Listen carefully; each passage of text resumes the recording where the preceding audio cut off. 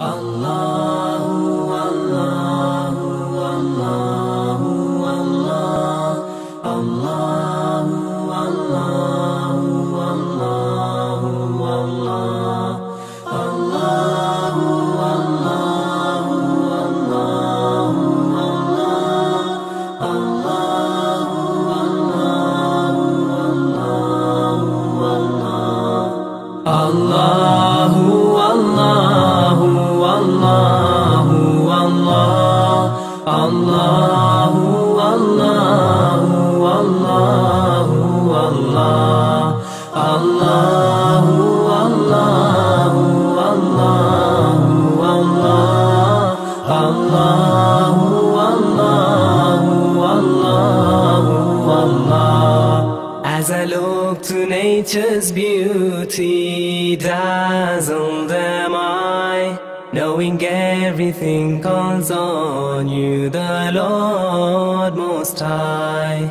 الله الذي يهدينا جميعا. Every seed needs water, the right temperature, and the right amount of light.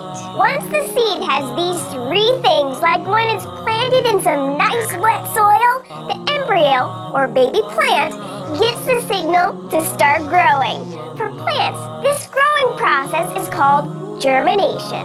First, the seed coat lets some water through to the embryo, but the embryo needs more than just water if it's going to grow. Good thing, there's a whole bunch of plant food right there inside the seed. Until the plant can make its own food from sunlight, which it will need leaves to do, it relies on the endosperm for energy. It's like the little baby plant has its own backpack of snacks. So the embryo keeps growing and taking in more water until the seed coat cracks open and the embryo kicks out a kind of a foot. But not at all like my foot. The first part of the plant to come out of the seed is the root. The root always grows downward, no matter what way the seed is planted. A seed can actually tell which way is up and which way is down.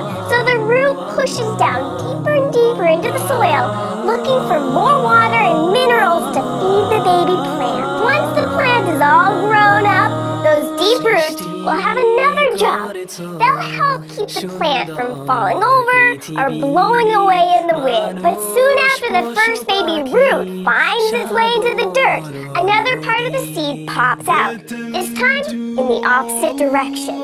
A shoot, which has the stem of the plant and a few leaves, pushes its way up towards the sunlight.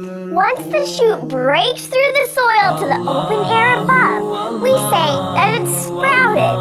Now the plant doesn't need the endosperm anymore because it can make its own food from sunlight. With enough water and sunlight and the right temperature, the young plant will continue to grow, getting bigger and growing more leaves until it's an adult plant and it can produce seeds of its own. Mon Seigneur, vous êtes le seul que j'adore. Je m'adresse à vous avec un cœur plein d'amour.